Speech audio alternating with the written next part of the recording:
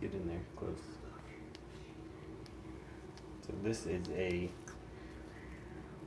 parthenogenic water monitor hatchling. So it's the first hatchling really in captivity that should be for sure a male. So right now we're getting candling of a proven male hatchling. So as you can see, the pockets are pointy, and you can see the hemipene in the pocket.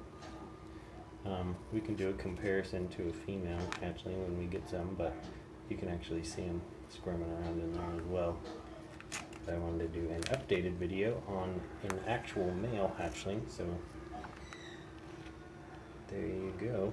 You can see when we push on it, you can see the hemipenes moving around. But pretty cool.